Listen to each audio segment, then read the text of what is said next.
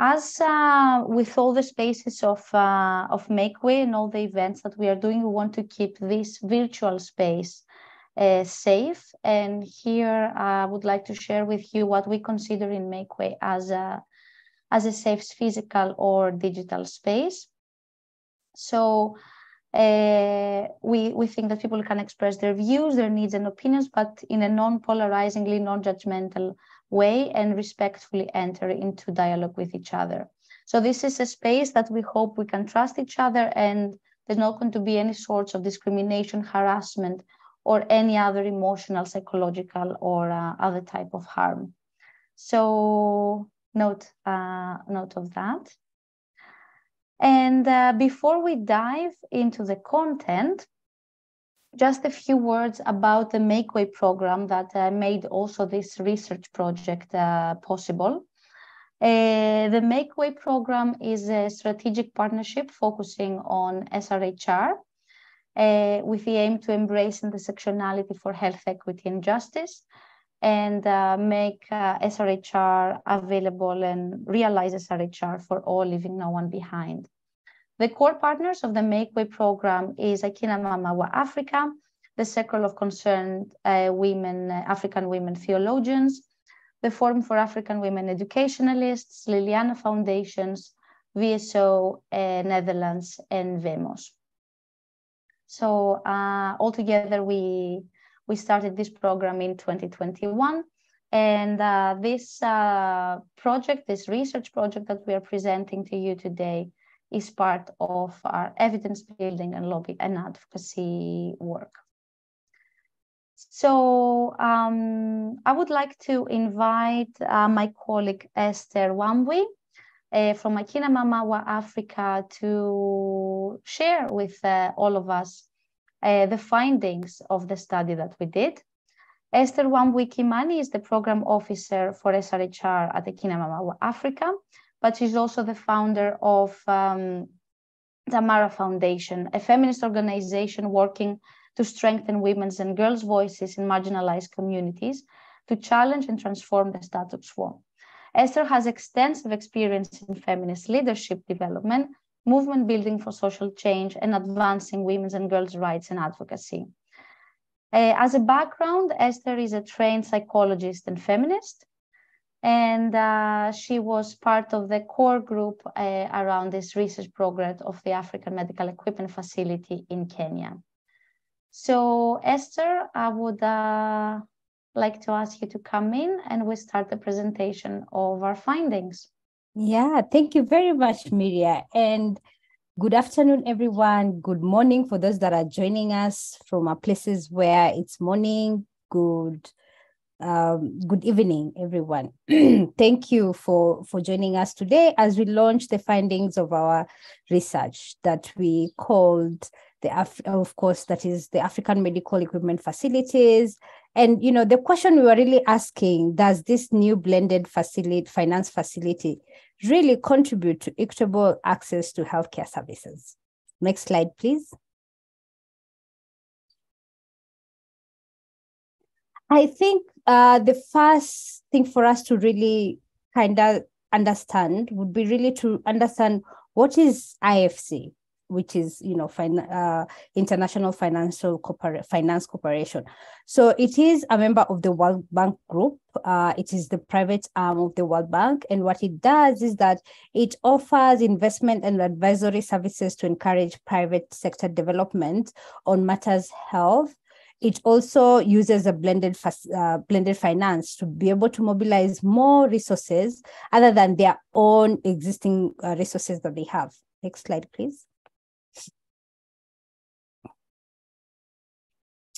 So what is AMEF, which is in full is the African Medical Equipment Facility? It is a financing facility that was launched during the COVID-19 pandemic. And we all know that during COVID, you know, health system really struggled and issues to do with medical equipment were, you know, dire in Africa. So it was launched during that time. What it does is that it focuses on working with to finance health small and medium enterprises. And what is it supposed to do? To help them be able to buy medical equipment so that then they can continue providing healthcare services. And they also work with local finance institution. And specifically for Kenya, under this study, the institution that AMEF is working with is Cooperative Bank. And then it also has a regional focus. So it was supposed to start in almost 5 African countries, but then it started in Kenya. The first rollout happened in Kenya, and it will be rolled out in Cote d'Ivoire sometimes, I think, in the year. Yeah. Thank you. Next slide, please. So what was the aim of this study in terms of what did you want to really achieve? One of the things that we really wanted to achieve in it was to really be able to assess how the AMEF and the blended finance in general can really contribute to the increased healthcare access for poor people, vulnerable people, and also universal health coverage. And also, we realized that in this study, some of the financiers, which I'll talk about a little bit later, is Global Finance Facility, which we know that for those that are aware, that it really supports vulnerable groups, especially on issues to do with reproductive, maternal health, and newborn and child. And we really wanted to really assess how does it work, and also its connection with GFF.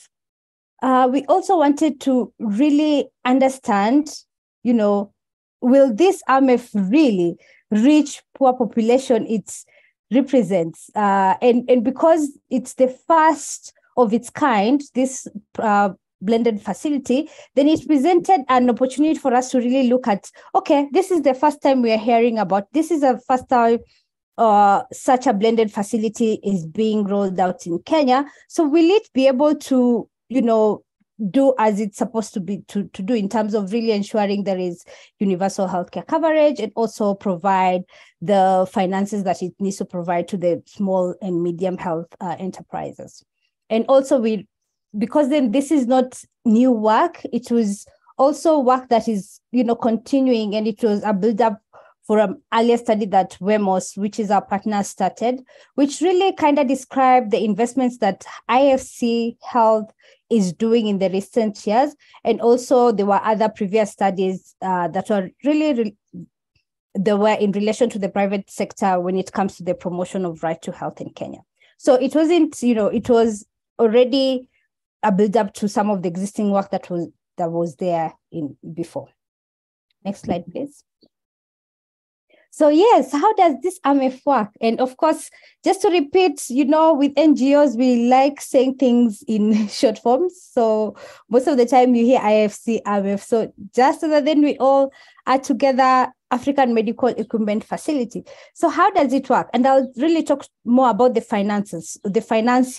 So we have the Financial Institution and Services Wing, whose work is to be able to de-risk the loans that small and medium enterprises will take through the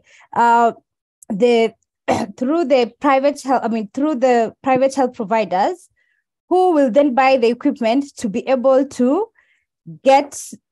provide the services, and the equipment they're buying it from who? The manufacturers of those medical equipment. So that's one of the aspects that how it works. But then apart from the local, manufacturers, the local finances that lend the money to the health providers to buy the equipment from those specific manufacturers.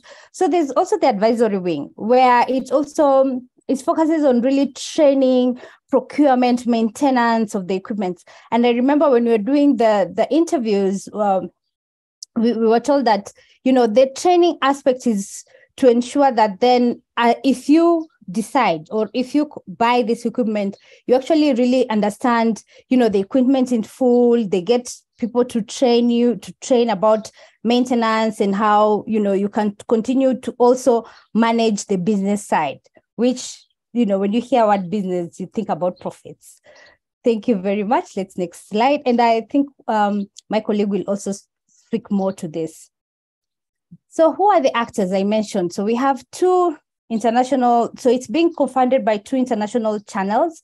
So of course we have the International Development Association, the private sector window, and then we have now the Global Finance Facilities for Women, Children and Adolescents, which of course we've mentioned before in the first slide is, also hosted at the World Bank together with IFC.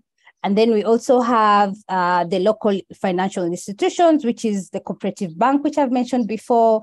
And then we have the healthcare and small and medium enterprises.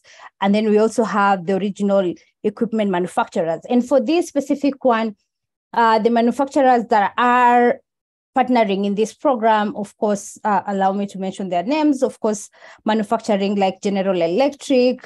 We have other manufacturers like Carl Stores. I hope I've pronounced the word correctly.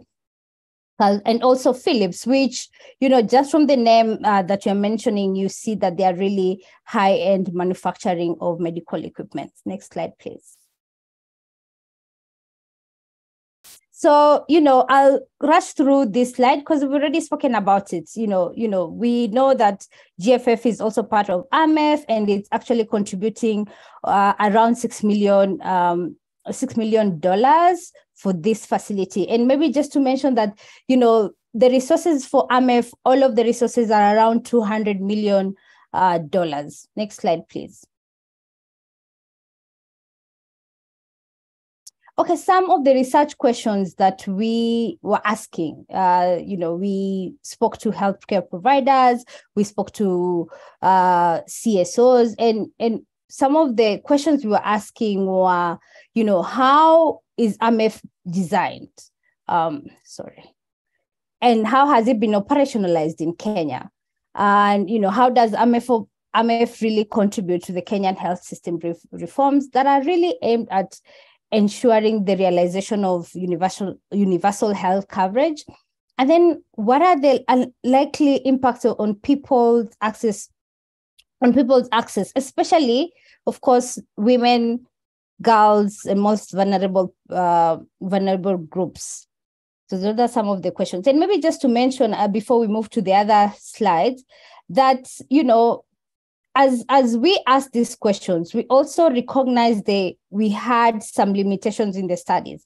And one of the limitations I must say is that we realized that this study does not really address the actual impact of AMEF. And why is that? Because, we did this study when AMEF was in the rollout stages, the early stages of the rollout, and then also the second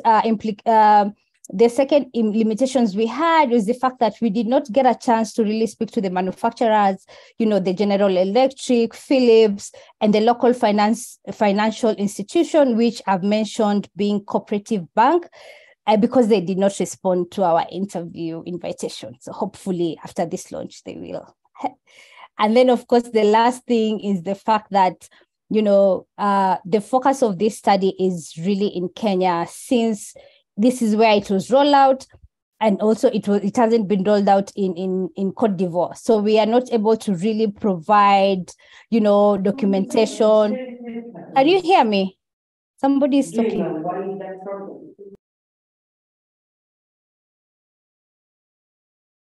Hello? You can go ahead. Oh, thank you.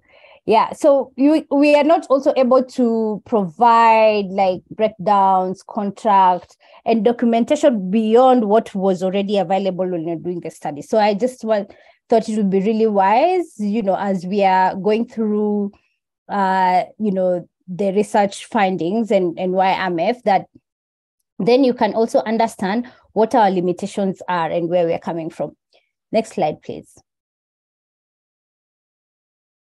So here, this is where we get the findings. And, when we spoke to the different service providers, especially those from the private health providers, and please note, the focus of also AMEF is really small, medium enterprises that are purely private. So we find that, yes, the private healthcare providers were very interested in AMEF and they were really positive. But then again, we spoke to civil society that, they were really skeptical about AMEF. And I think why that was it's also because of the fact that we know that, the responsibility of provision of healthcare and universal health coverage, solely, sits at the government responsibility. So then, having AMEF really focusing on private healthcare, private healthcare, then of course civil society were a bit skeptical about it. Yes, it allows private facility to access more financing to purchase equipment, but also note that the choice is limited, because then the equipment that they want, to purchase are the high-end and expensive equipment because of the kind of manufacturers that, are involved in, I mentioned before, manufacturers like General Electric, Philips, Karl Storz, all of them. I think Karl Storz is a German manufacturer. I find that then, because of the fact that it's, the choices are for really high-end equipment and also from high-end manufacturers that are involved, then it becomes really difficult in terms of the choice the health providers, and private facilities can purchase the kind of equipment they want. Also, yes, it aims to finance affordable health, health small, medium enterprises, especially at the primary care.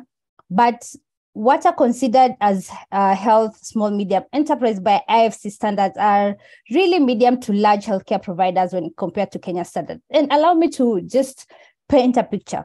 So when you look at the standards of IFC, small, medium enterprise really has an annual profits of $100,000 to $3 million US dollars. So, if you just guess in terms of just Kenyan months, for those that are Kenyan, allow me to use this example, it means that that facility must have at least 10 million profits, 10 million Kenya shillings, or even 100 million Kenya shillings as profits. But in Kenyan context, that is not the healthcare provider that we have in our rural home.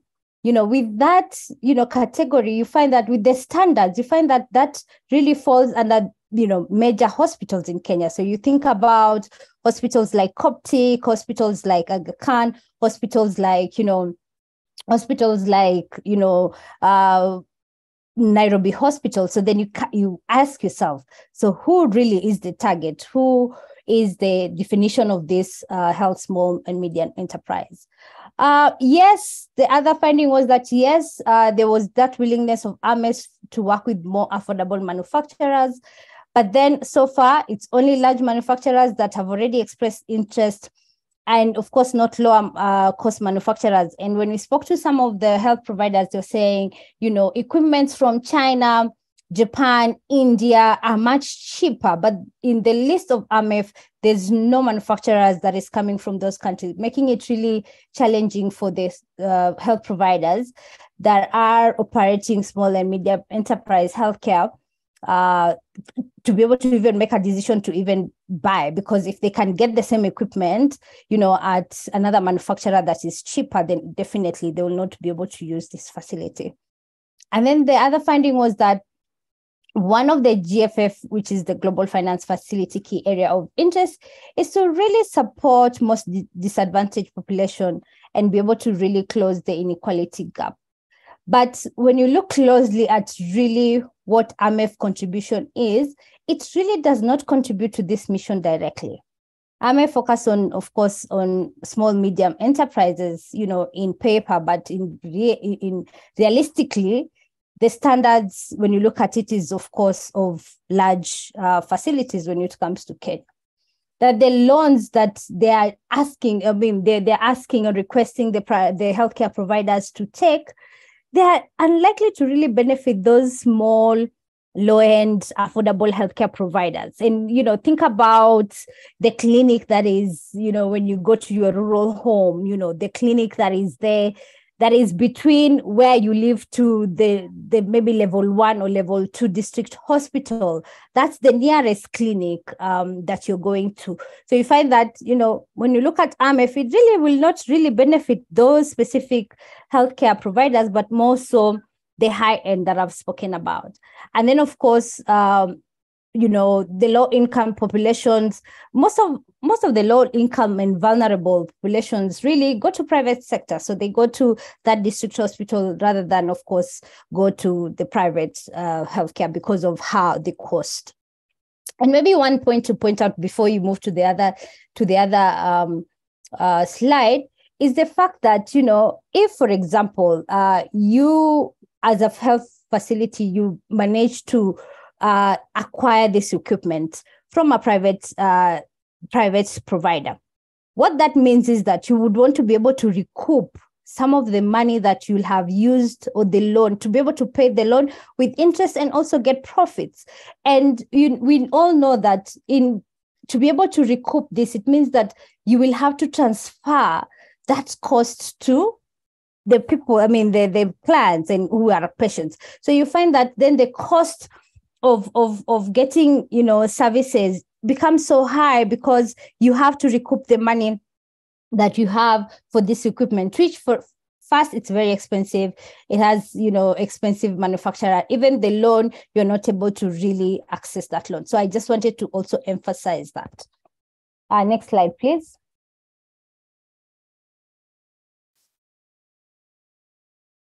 Yes, so I put this slide here so that then we can also get really a bigger picture of, global finance facilities, their mandate. And their mandate, as I've mentioned before, is really around reproductive, maternal, newborn, and child healthcare.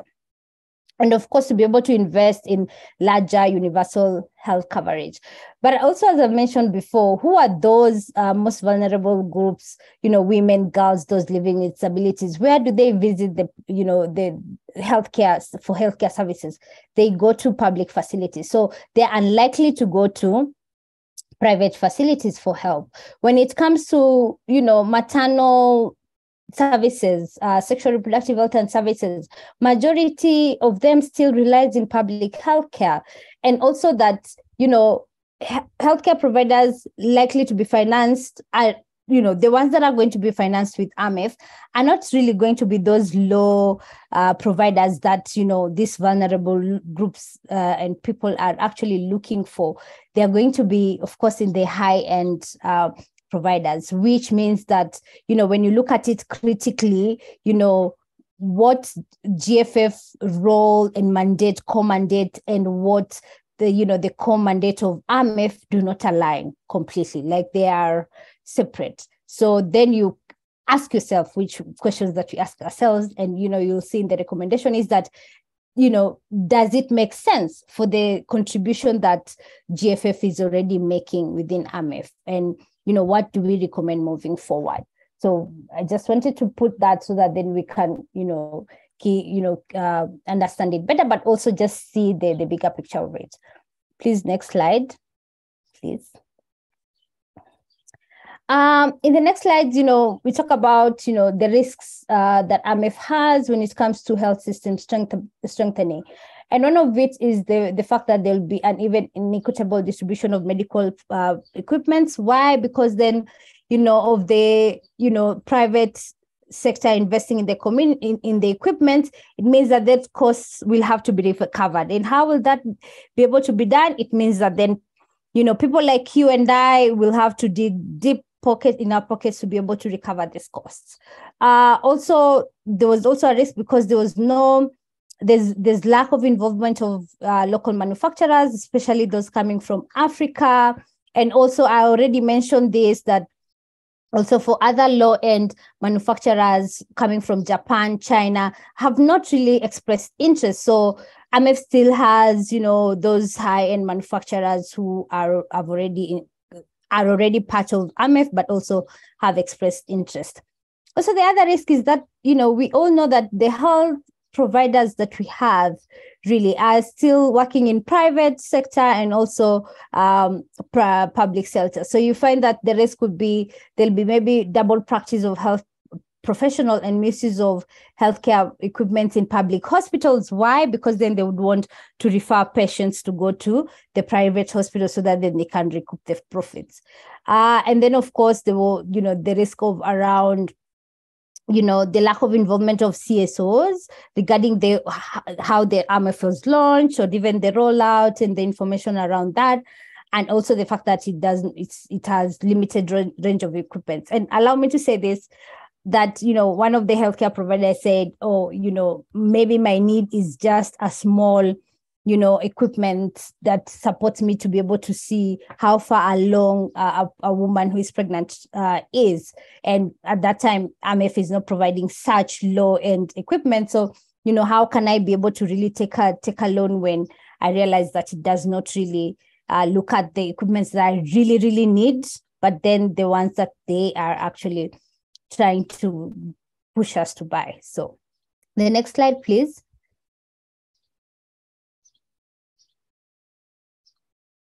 Okay, so in conclusion, so what were our conclusions when it comes to this research? And, the conclusions we draw were that the strength of AMEF is that it allows private facilities to be able to access more financing to purchase medical equipment, which, of course, potentially raises the quality of services they provide.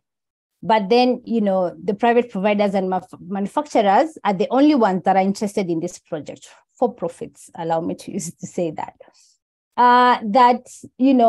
When it comes to its contribution to access to poor population, AMEF is unlikely to do that, because then it is in how it is designed, that it is not designed to do specifically that, ensure that then it contributes to access to health for poor population, because the loans will not really benefit those small and low and healthcare providers.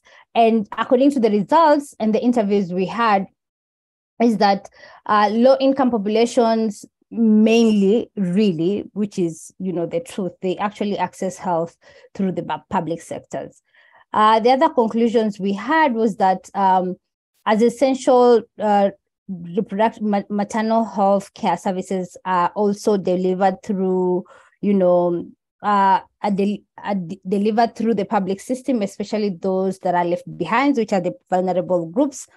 So then the investments in AMEF could, in fact, take GFF off track. So this is where the marrying of, GFF and AMEF is really does not marry in terms of the goals. And then also the other conclusion we drew is this: there was really the lack of support of local manufacturers, that this AMEF did not put in account into that.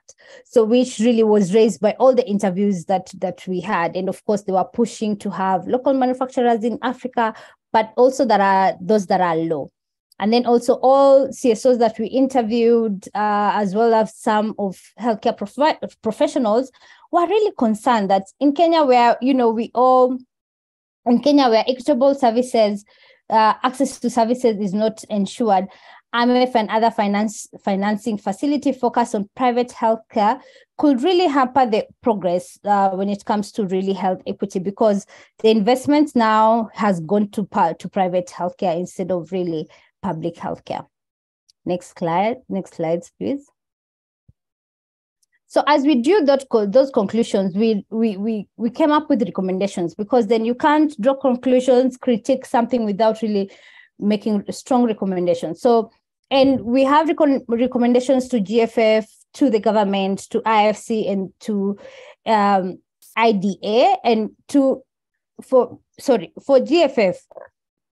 Our recommendation is that, GFF to not allocate further resources to AMEF, and to avoid rolling out to more countries, at least, until, it has been proven otherwise. So even though when you look at the larger 200 million that AMEF, the basket of AMEF, which is 200 million, and you look at GFF contributions, you can term it as modest, 6 million. But then again, in terms of, the mandates, they do not marry. So then we feel like really those modest resources will go a long way in ensuring that they realize their mandate of access to reproductive maternal child health care for all and universal coverage.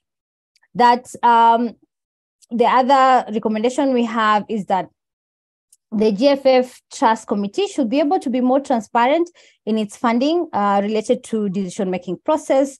And then, which, I've already also mentioned that GFF can also use this AMEF as a learning opportunity to really better understand the impact the blended finance system has in Kenya, but also, cross-country learning opportunity that will inform their future decisions in regards to blended facilities and their cooperation to IFC. Next slide, please.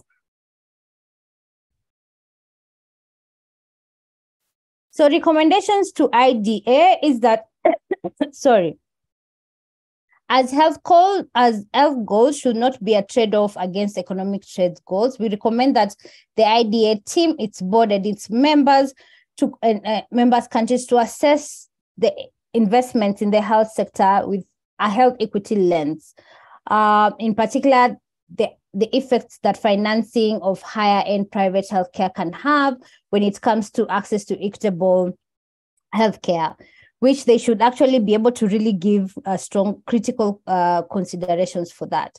And then also the other recommendation we have is that for them to be able to expand the access to medical equipment, they should consider directly supporting local manufacturers or work together with, of course, African Union and existing initiatives like African Medical Supplies Platform that will ensure to address the needs of the healthcare providers who are truly small and medium enterprises. The recommendation to IFC, which is the International Finance Facility, is that they need to expand access to medical equipment, consider directly supporting local manufacturers. We cannot continue insisting on that. Please support, local manufacturers or work together with, of course, the African Union and its existing initiative, which you've mentioned before, like African Medical Supplies Platforms. So here is our recommendation, our beloved Kenyan government. So what should the Kenyan government really do? It should ensure that the part of the proposed reforms made for NHIF really to include safeguarding resources that are meant to improve access to healthcare in the public sector. That the failures of NHIF indiscriminately reimbursing private sector have costs for public health development, equitable access for vulnerable population ought to be addressed. And this is in how, NHIF continues to reimburse, healthcare providers. So it should make sure that then there are the reforms there that will continue to safeguard the resources that are geared towards improving healthcare. That in order for Kenya to really achieve universal health coverage, broader tax-based financing will improve access, quality, and ensure equitable access to healthcare for all indiscriminately. The investment to achieve UHC should actually focus on public sector, which most CSO also echoes this, that, investment should actually go to public sector rather than going to private sector. And lastly, that we should also have, as we also accept this, proposal, as we accept this, facility and these amazing plans, the Kenyan government should actually come up with a clear sustainability plan. When these blended facilities, we know that, they're there to play a transitional role, but then what is the government putting in place to ensure that then there is that sustainability? So we need to be able to do that, because we've really known that, we've had so many programs like this that we realize that, there's no assessment. So we don't know in terms of monitoring, have they been able to, reach out to the groups that they're supposed to reach out? Have they actually be able to address the gaps that exist? Have they been able to, benefit the Kenyan government? Kenyans and the hustler nations, as we all are. So those are the recommendations to ensure that there is a clear sustainability plan. Thank you very much. And you can find the full reports online. Thank you. Thank you, Esther, for the presentation of our findings. As you also said in the beginning, Our findings were based on the interviews that we did with healthcare providers, with beneficiaries, and all the stakeholders that actually accepted to speak to us when we're trying to figure out more about the AMEF facility. So we have a wonderful panel today with us to move the discussion forward, as that was the aim of this webinar, to share with you what we found and exchange. So I would like to present our panelists for today, and then I will address some questions to them. So we have Dr. Sneha Kanneganti.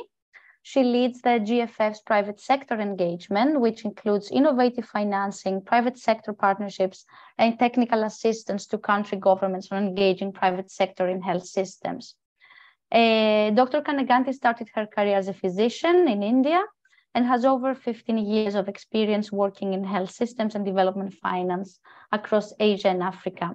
And in addition to her medical degree, she has a master's in public health and a Master of Business Administration from Johns Hopkins University.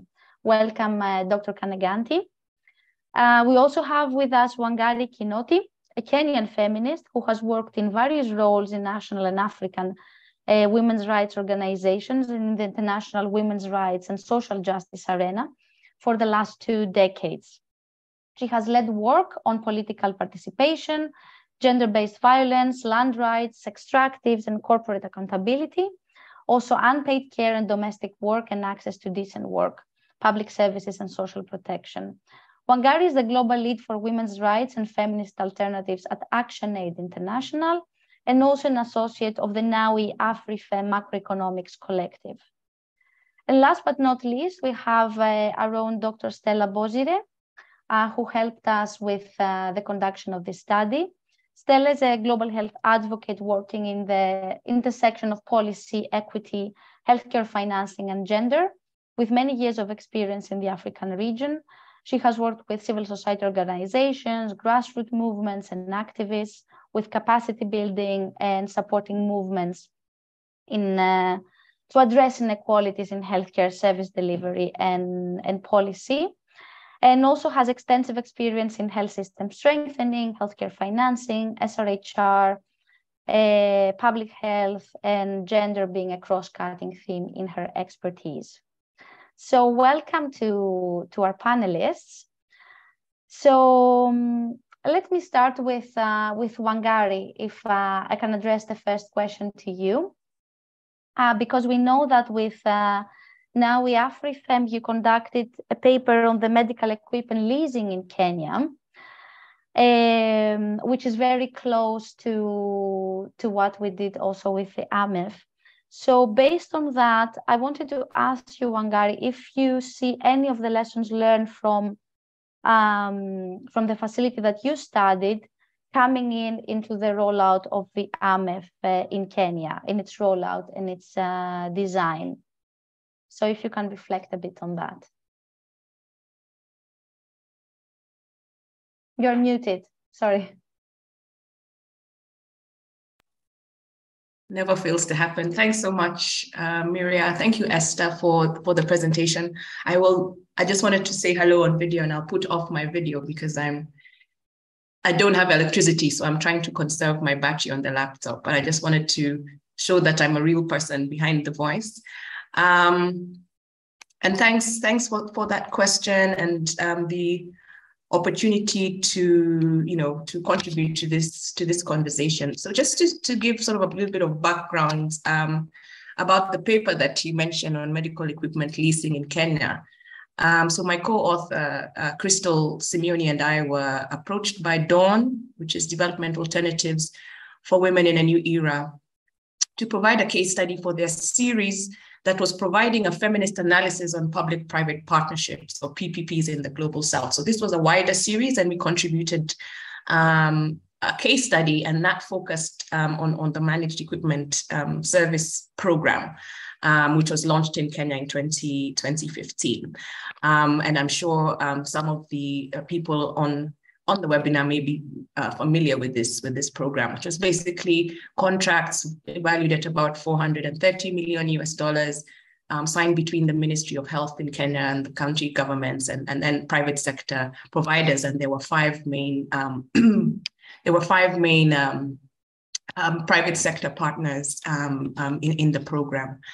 And so it was to supply and install specialized medical equipment in a total of 98 hospitals across the county. Now, unlike AMEF, this was focused on public hospitals or public health sector rather than private. So it's been interesting to kind of look at the similarities and the parallels with what Esther has been describing.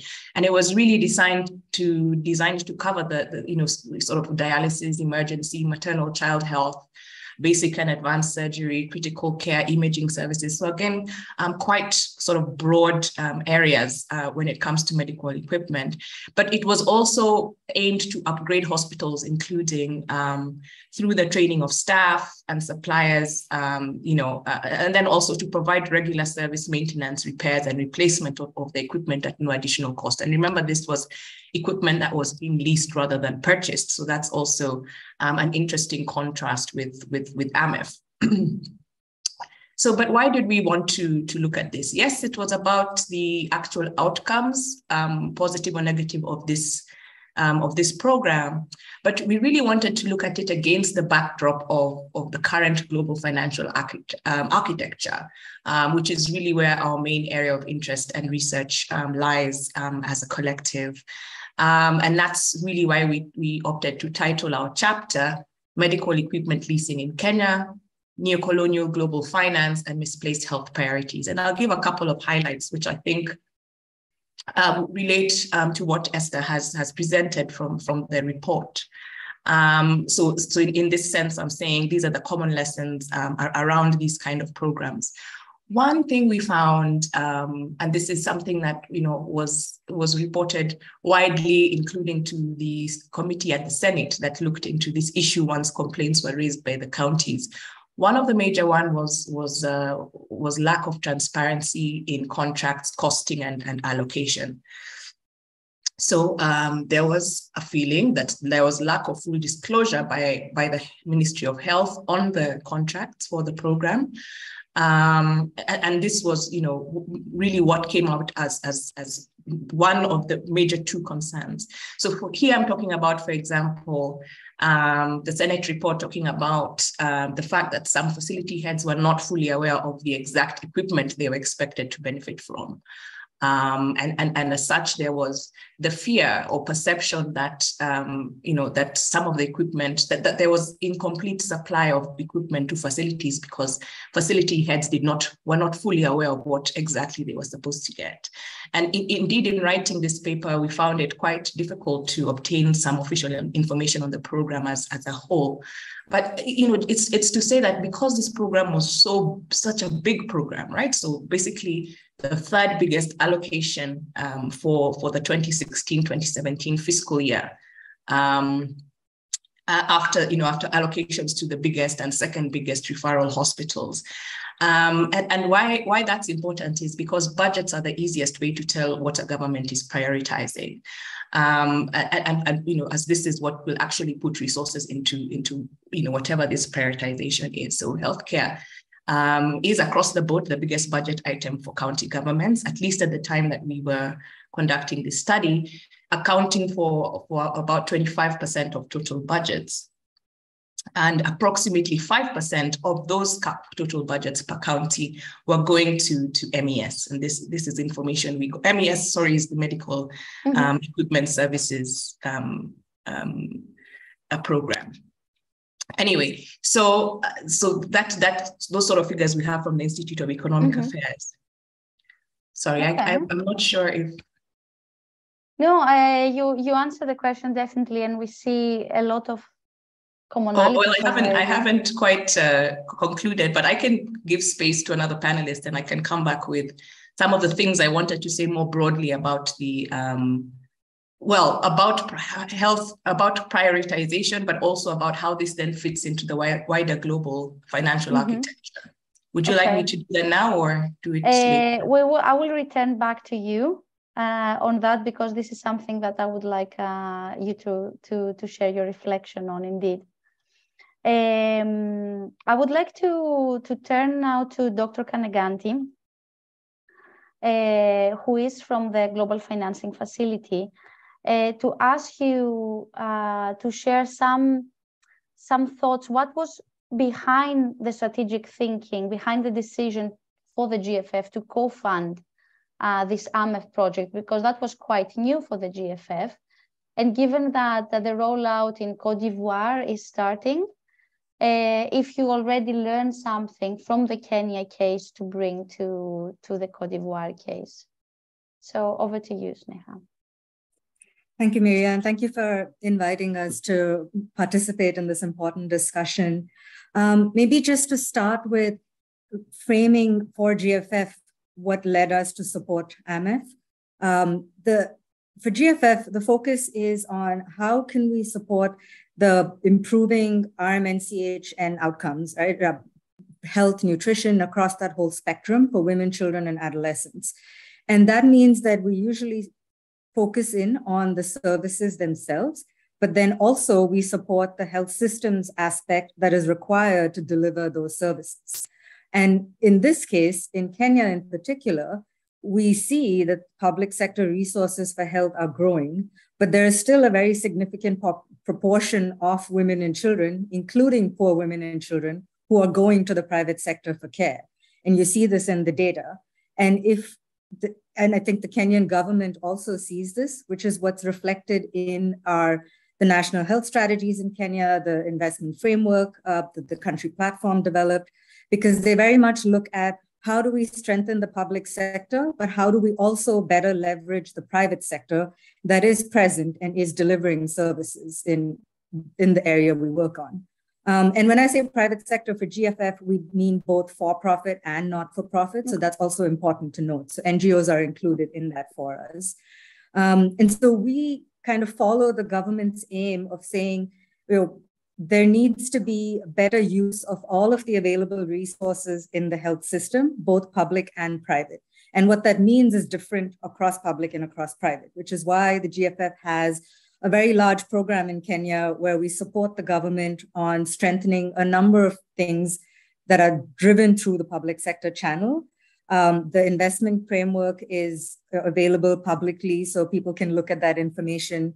The co-financing grant that GFF provides alongside IDA and the areas it supports, largely around the rollout of UHC, the financing reforms linked to that to make sure that there is actually financial coverage for the most vulnerable, as well as strengthening the government's own systems for budgeting, for planning, for accountability, data systems, CRVS, all of these critical things that help us understand how the system is functioning as a whole. But there is also then the element of what about the private sector?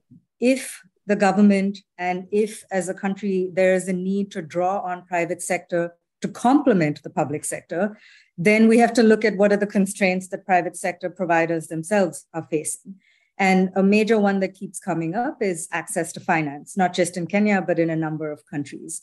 And so when the AMEF opportunity came up, there was a way for GFF to use a small amount of funding as what we call a first loss guarantee, which means that by providing this guarantee, we can help reduce the cost of the end loan to these small and medium healthcare providers. Because I'm sure we don't actually have someone from Kenya Healthcare Federation online in the panel, but perhaps in the audience. This is a continuing challenge in most countries that local banks don't necessarily understand the health sector. And if you want to take a loan, they're going to charge you like 200, 250% collateral and very high interest rates. And so that means that it reduces the services that may then be available to the population or increases prices. And so having more affordable lending options is important for us as a health system strengthening tool. And that's where the AMEF facility comes in, where IFC partners with the local bank, sets up the facility using IFC funding and the local bank funding. And then the GFF first loss, which is only for Kenya. In the other countries, it's the private sector window from IDA that does the guarantee. The GFF first loss comes in to say that because we are providing a de-risking to you, the bank, now you need to provide better terms and cheaper loans to the people that need to borrow from you for health. At the same time, the GFF funding is only drawn down if there is a loss that is incurred. And we've seen historically that health providers, when they do get loans, are actually very good about repaying them. So we actually see this as a sort of a temporary instrument that is used to help make banks and the health providers come closer together and set this up in a more systematic manner. And then, if the guarantee is not used, then it can be redeployed elsewhere. And this 6 million from GFF is meant to leverage up to 100 million of private financing. And that's a very significant ratio in how it's set up. So I think that's how we kind of looked at the decision for AMEF to say, is this a complementary tool using blended finance, helping private money go where it would otherwise not be able to go? Because it would otherwise not go to the health sector. It would otherwise not go to small and medium healthcare providers. And that's a complementary tool for us alongside everything else that we continue to do on the public sector channels. And of course, this is our first blended finance investment, especially through IFC. And AMEF is a 10-year lending facility. I believe we're about in year 2 now, towards the end of year 2, since the partnerships with the Kenyan banks was actually set up. So that's also important to reflect that there's still 8 years ahead of us of seeing how this facility performs. And it would be a little bit premature to determine already now on the success or not, because we all know these things, these shifts take time.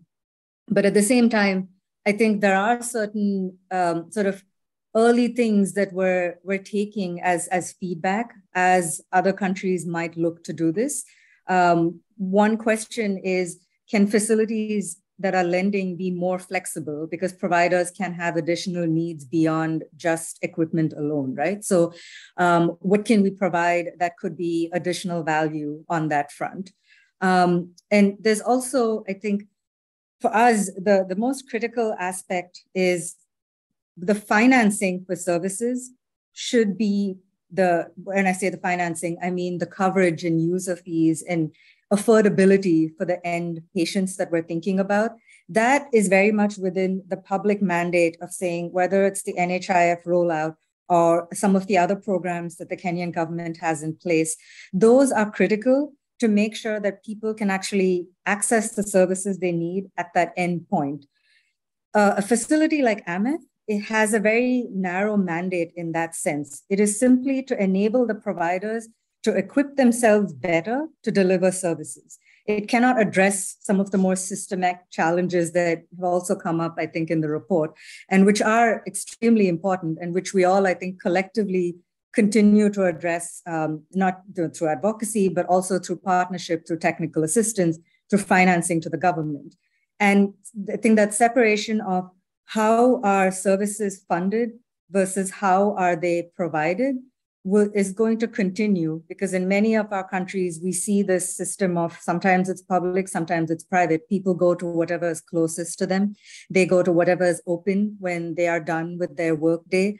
And having restrictions on access to services would be, I think, counter to the mandate. So just to say that from an equity perspective, I think it would be critical to continue to help the Kenyan government on the programs that are actually ensuring financial protection and coverage for payments for these services. So that's just a little bit about what led us to this sort of stage. And I'm not sure, since I have to drop off literally in like a minute, Myria, I saw there was a hand up if anyone wanted to come in or any follow-up. I'm happy to answer. Okay. Thank you, Sneha. Also, our other panelist, Wangari, needs to leave at the hour. So I don't know, Wangari, if you have a few seconds to reflect on the equity aspect that you started saying before you leave us. And Sneha, thank you. And if there is anything, we can also communicate via email and share with the participants. Yeah, thank you. And thank you, Sneha, for your very, I think, important contributions. What I was going to say, or half of or a quarter of what I was going to say, because I do also need to leave, is that I was talking about the second major area that we talked about, that surfaced in the paper was around gaps in priority setting. And this basically means, to what extent there was a process of finding out what makes most sense for each county based on the sort of range of its reality. So, for example, many of these counties where equipment was going, many of them are in geographically remote and typically marginalized areas, and it would come as no surprise that there would be constraints, say there around water, electricity, specialists to manage the equipment, and so on. And on that basis, a year after the MES program was launched, there still were, there's a lot of equipment sort of lying in hospitals not being used. But also at that time is when Kenya had the longest doctors' nationwide strike in the country's history, lasting about 100 days. And this ended up sort of culminating in the jailing of the doctors' union leadership at the time. But the strike was really around fairer remuneration and better working conditions. My point is that everything needs to be seen, things have to be seen in totality. So we found that, sort of employing a one-size-fits-all approach to the problem would not work, because the problem presents itself in unique and diverse ways in different counties. So sort of that lack of due diligence and consultation between the national government and the county governments, and indeed all other stakeholders, including, sort of private sector, including civil society and all that, that step was missed, and that made it extremely expensive, including the fact that, we probably ended up spending up to 2017 and into early 2018, 3 times more what we should have been spending, including by opting to purchase the equipment rather than leasing it. But what I'm saying is that this is part of a wider problem where you kind of have an approach to healthcare or the health sector in many of Africa's countries that is predominantly vertical and skewed towards supporting single issues or perceived needs, such as specialized infrastructure, right? So that's taking up a large percentage of working budgets, of resources, of all that, rather than having a broader approach that reflects the interlinkages and interdependencies of various functions, right? So we have seen public and primary health strategies fall off the priority list of governments and into the hands of bilateral agencies.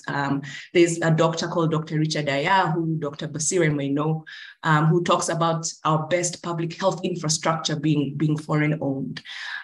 There's a lot more that I could say about that. Remember that women really are most dependent on health facilities because of our own needs, including around reproductive health, but also because of our role as carers, so caring for those in our households, including taking them to medical facilities.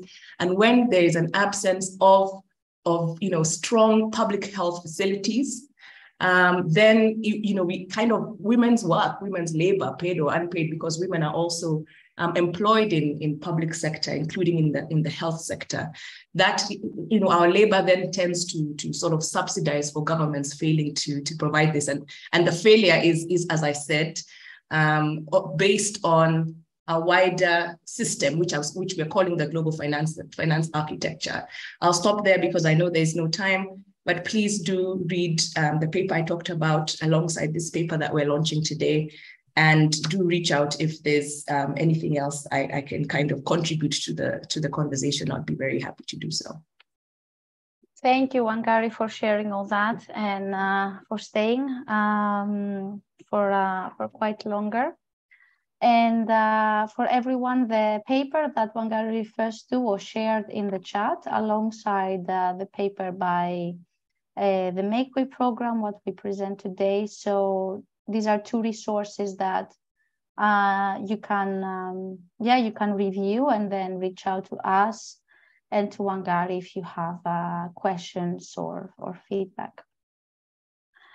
Great. I would like now to turn to Dr. Stellah, who was leading this process, this research that we did between Wemos and Akina Mama Afrika. And I would like to ask you, Stellah, to share a few words on the process of this research, and especially which were the main challenges. For example, how easy or difficult was to retrieve information about this financing facility, and what did you encounter? So over to you. Thank you, Myria. Can you hear me well? Very well. Fantastic. So my name is Dr. Stellah Bosire. I'm a Kenyan physician, but also a human rights doctor. This was a very interesting study for me to be involved in, because it brought in the issue around the intersection of health systems, and justice and equity around how it is investments in healthcare made. To start by just speaking about the whole process, how it went, I think for me, I never ever thought that information that is supposed to be publicly available would actually be very red-taped. I remember that we had to write a lot of emails, and particularly to the concerned parties around IFC, and our emails kept getting bounced. They kept bouncing. For those of some of the key informant interviews that we were expecting to speak to, and who we knew really did not create time, and the few that created time really did not even have details. And my feeling was there was a lot of I need somebody else to answer that question. I need somebody else to answer that question. And then we also reached out to the OEMs, the manufacturers, and we wanted to speak to the ones which had been listed then, because the list has expanded by IFCA as some of the OEMs that are getting into this partnership. And one of them was Philips, pharmaceuticals, because of the issue of equipments. There's highly specialized equipments that they were, the partnership was going to make accessible to SMEs. Unfortunately, that was also not successful. And as much as I even know the physicians who are involved, it just kind of broke my heart, because if you're having an intervention that is supposed to literally improve the health outcomes of Kenyan citizens, then I think that one thing that you want to do is take up the opportunity to be able to speak about such. So we got a red tape. The place where we got a lot of information is from the doctors, many of the doctors who had heard about the research, about the AMEF study, rather the AMEF implementation, representatives from KHF who are sitting in the KHF board. We also had top leadership around the president of Kenya Medical Association. We spoke to some of the union members who are also physicians, We spoke to independent physicians who were in private sector, and it was very, very warm conversations, because I was to this as part of the challenges around the disconnect around this product that was floated into the market, and the consumers of that product who are mostly SMEs, and again also expanding on what SMEs mean, it's not in our own definition. I think that was one of the greatest issues that we saw in terms of the challenges around the process to be able to just get key informant interface. And this was more of a qualitative research, Yes, we did a little bit of a lot of desktop research to be able to collaborate and get more details. And so even as we got the information, our report really depended a lot on the desktop research to be able to beef up our report. And so it would have been a very interesting opportunity for either IFC and some representatives who are coming from the OEMs to actually take place. We spoke to also a citizen independent from civil society organizations, and we had their input around the process of implementing this, because coming from the lessons that we had learned and that has been alluded to from the MEDS implementation of MEDS, really the question around, even if it's a private a PPP, that is being implemented, the issue of public participation is not negated just because it's not government, that you cannot hold people accountable. But here is a product which is being introduced into the market that is supposed to benefit the Kenyans. And so there had to be a need of even having and listening to the voice of Kenyans, Myria. So I think those, in terms of process, there's still until now, there's a lot of red tape, you know, and it's unfortunate, you know. It's important to actually put the information out there, let people access that information, you know. If there's a rebuttal, give an opportunity for a rebuttal for clarity of information. Thank you. Thank you, Stellah, for shedding some more lights into our process and all the difficulties actually and the limitations of the study. I have one more question for you, because you were involved in the key informants interviews very much, and you analyzed the findings. So can you share maybe one or two critical areas that kept on coming up in your discussions with informants? I had alluded initially, but let me now expand on it about the disconnect in this product being in the market and the consumers of this product, you know, and that is we're targeting small and medium enterprises, which are facilities, you know, healthcare facilities, to be able to access these loans and to get the loans to be able to procure the equipment, you know. And most of them first did not know about it, right? We had to tell them about it, number one. And those who knew about it had very little information about it. And they would say, oh, we've heard about this.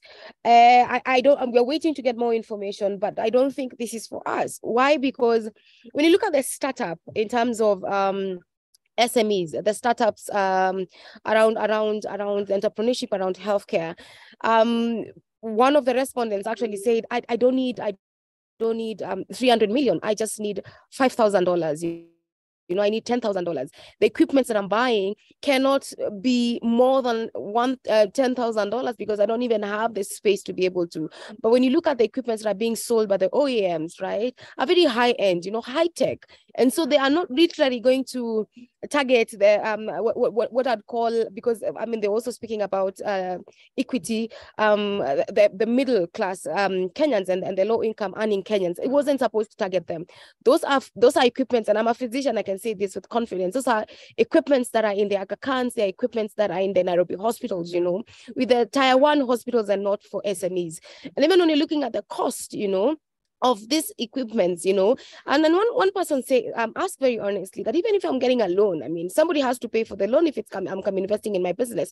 And so that markup has to be borne by the patient, you know, who's accessing, if it's an radiological service, like for instance, the oncology equipment, which is on record, that was bought for about 353 million. I mean, 353 million is not an SME, right? And so just thinking about such a facility, the people who are actually accessing those facilities are high end. In a country where less than 20% of us have any form of social insurance in terms of medical, and 17% of them are in the public social insurance, you know, just few in private. So also the key informant interviews were saying that I cannot actually target the common mwananchi. The common mwananchi cannot be able to afford this. The other running theme around this conversation was also the issue around the economic conditions, you know. I mean, there were better ways in which that they would be able to have thought through supporting these physicians, supporting these facilities to be able to access this product. In fact, one of them, a number of 2 or 3 of them said, I cannot go to Cooperative Bank to get a loan. It's one of the banks that has been listed. I will actually go to my SACCO. I will have favorable interest. I will have favorable environment. My business will not be a threat because the people who are guaranteeing me are my own colleagues, you know, and so I have safety around finances, you know, around that. And so that was very important that it came out a lot like that. The other thing is actually the issue around the top-bottom approach implementation of this project, and in the sense that this is something which is good for you, take it up, you know, without really getting into doing a baseline assessment, because we asked for the baseline assessment. We asked for what it is that really influenced that decision, introducing the product into the market. And we didn't have any concrete evidence to actually tell us the fundamental reasons why they were being introduced. And so there was a needs assessment, which was that, and you have a lot of key players, stakeholders, that would have actually given a lot of inputs towards how the product would have been shipped, the end of product would actually have been delivered within the Kenyan market. Thank you. Thank you, very clear, and that explains a lot about our main findings. Great, thank you, Stellah. we have 15 minutes until the end of the webinar. So I would like to ask the audience if they have any questions that the research team can address. Unfortunately, our panelists, Wangari and Dr. Sneha, had to step out. But Dr. Stellah is here, and the rest of the research team from Wemos and Akina Mama Afrika are here, so we will be able to answer questions, or maybe people have thoughts to share or their experience with similar facilities. So I think you should be able to raise hand, and then we will unmute you. Marco, you want to come in? Yeah, thank you, Myria. So I guess it's a question that would have been better when Dr. Kanneganti was there, because she's a representative of the GFF. But my doubt about this facility is that when we look at the needs that are present within the Kenyan healthcare systems in terms of reproductive, maternal, and newborn care, we see that the needs, according to the Ministry of Health itself, are very, very basic in terms of equipment. We are talking about ambu bags, we are talking about suction machines, we are talking about I know now I'm missing the terms in English, but very basic equipment. Whereas when we look at the equipment offered by the AMEF, we are talking about CT scans, MRI, PET machines, very, very technologically intensive equipment. Now I understand that, I mean, in order to do blended finance, it is necessary to, you cannot do blended finance with equipment that costs a few $100s. You need to, blended finance is made to serve loans for thousands, if not $100,000s of dollars. So this is a bit of the mismatch that we saw between the GFF and the support to the AMEF compared to the local needs in terms of reproductive, maternal, and childcare. Thank you. Thank you, Marco. In the chat there were a lot of questions about how we engage and whether we engage IFC in the study.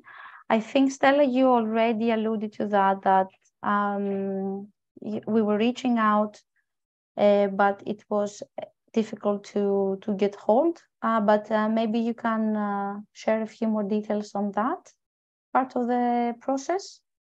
You already, I think, mentioned while you were talking about the process about the efforts to engage with IFC staff, but there were a lot of questions about that in the chat. So if you can tell us a bit more about engaging the IFC in this process. I mean, we wrote to them. We wrote to them before we started the process of data gathering around the qualitative data gathering. We wrote to their head office. There's one response, but then the follow-up from there became very difficult. And the response that we got, it became a ping pong, you know, like we are waiting for this person. There's a lot of bureaucracy and red tapes around who it is that we can speak to. So at the end of it all, we didn't have anybody who we could literally speak to and quote. And even the people who we ended up speaking, the one person we ended up speaking to from Kenya is an advisor of IFC. And of course, I mean, in terms of, she gave us a lot of information about the process, but she also really didn't also have some information which are very critical for the process. When we went through the validation process, because we still wrote back to them, we had two representatives from communication, a representative from communication and a representative from the civil society organizations just being there. So it was important for us to actually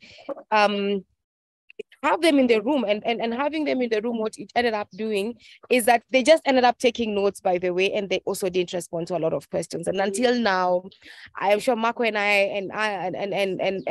Esther and Buki have never received any follow-up through with the issues that we raised, you know. And so when we have a product like what we have, and particularly around RMNCAH, reproductive, maternal, neonatal, and adolescent health, including nutrition, that is supposed to improve the outcome of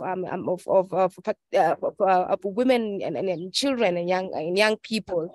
And you ask very critical questions around equity. You're asking very critical questions around how does health system strengthening look like with such a product, because you want to cut across, and I mean, what is that, in terms of affordability, availability, and accessibility, and you don't get those answers, then it becomes very difficult to actually have an open conversation. So I think this is a call to action actually to IFC, and to the World Bank Group, that civil society is here to ask questions, is here to hold you accountable, is here to just get to deeply understand the work that you're doing, how you're investing, for instance, in healthcare, and to understand how is it that you're addressing issues around people who come from low economic status, I mean, people with intersectional disability, sexual and gender minorities, young girls and women who live in poverty, and how are you addressing, how you're investing in them to be able to ensure that there's actually social protection, and not what it ended up looking like a business, literally a business that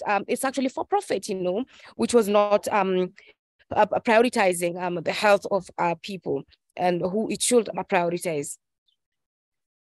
Thank you, Stellah, for this. I hope our process is quite clear now to all of our participants. I saw a hand from Samuel Obara from VSO Kenya. Samuel, would you like to come in? You had a comment? Yes, I hope you can hear me. Yes, we can hear you well. Yeah, thank you to all the presenters and the panelists. I think for me it's an observation. Now that we have 8 years remaining, is there room to improve the redesigning of this program? Because the intention looks good, but we have teething issues. The study has brought out very key important issues. That is one. Then two, is there room for a follow-up study, hopefully after 4 years, to see whether the voice of civil society voice is a voice for inclusion. And these are very important issues that an ordinary person in Kenya would be raising.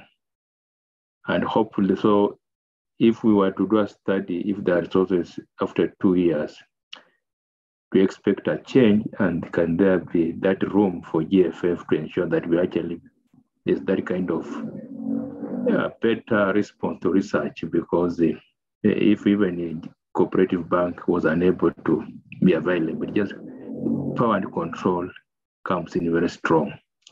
And therefore GFF can also support in terms of ensuring feedback mechanism to improve accountability. Thank you. Thank you, Samuel. I think it was also clear in the limitations of our study that AMEF was just at the beginning of its rollout, and we heard today that there are like 8 years in front of us for a full rollout of this program. So indeed, that's a great call to action, actually, to do a follow-up study, probably in the middle of the rollout of the program, to reassess it and see how it lives up to its goals. And it would be very interesting also for the Global Financing Facility to do such an assessment, since, as also Sneha said, this is the first blended finance project that the GFF takes up. So I would say that's also a call for them, and we also put it in the recommendation to do an assessment of this in the middle of its way, but also for civil society, to continue the watchdog role that we maintain in facilities like that influence the access to healthcare of the population. So thank you for this comment, Samuel. Is there any other from our attendees that would like to unmute and share some thoughts? Raise your hands and then we will unmute you from our side. I don't see any hands, so I will start wrapping up, and I would like to ask maybe Esther and Stellah just to say a few final words in 30 seconds about this project and what comes up. So Esther, your 30 seconds come in. Okay, thank you very much. I think for me, what I can say is that, we really understand where AMEF is coming from, but in terms of, the consumers, the beneficiaries that it was supposed to reach is really not the initial, it does not reflect the Kenyan standards. So in moving forward, it's 8 years of implementation, but we really need to reach to the real small, medium healthcare providers, because it is in reaching that, then we are able to really ensure the services that, women, girls, adolescents are able to really access affordable, acceptable, and quality healthcare from private facilities. Because the truth of the matter is that, as much as we do have public facilities, we know there are gaps when it comes to health system strengthening. And, in terms of even access to healthcare, in Kenya, there are gaps.